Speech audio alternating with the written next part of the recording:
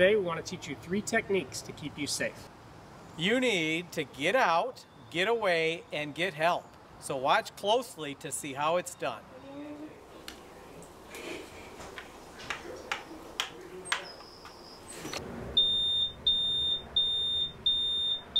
What's that?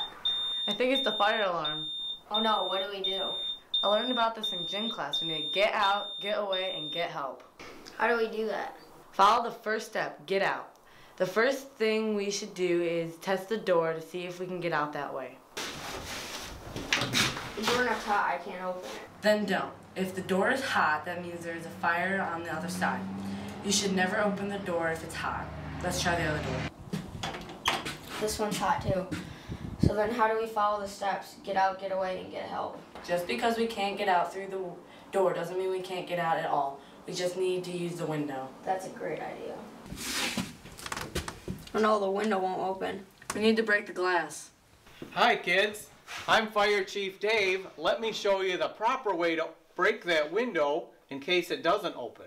Thanks, Fire Chief Dave. In the event of emergency, when the window won't open, find a solid object in the room you're in, grab that, and hit the lower part of the window. I'm going to make sure I have all the proper equipment on, the safety equipment.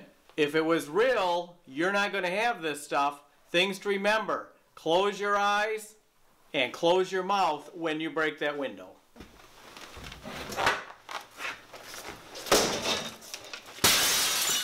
Once you break the window, clear all the extra glass.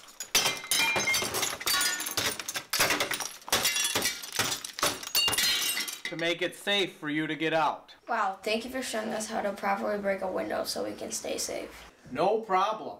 Never forget, get out, get away, and get help. Okay, Fire Chief Dave, we won't. Okay, let's go. Wait, we can't just climb out the window. If we do that, we can cut ourselves some broken glass. So what do we do? I learned in gym class, we take the blanket and we put it over the broken glass. I also learned in gym class to put the chair out so it's safer to climb out.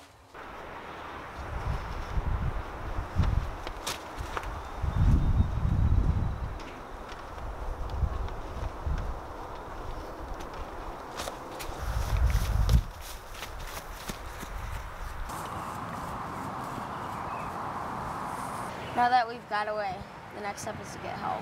Right. If you have a close neighbor, go and get them. If not, then call 911. Help, my house is on fire. Can you send someone quickly? Thank you, officer. Yeah, thanks. No problem, but you kids did the right thing by following the 3 simple steps. Get out, get away, get help. The simple steps of get out, get away, and get help can be used in other situations. Attention, please. We are all going into lockdown. I repeat, we are going into lockdown. This is not a drill. Please follow the safety precautions, get out, get away, and get help. All right, everyone, please make a single file line to the window. We need to follow safety precautions and get out, get away, and get help.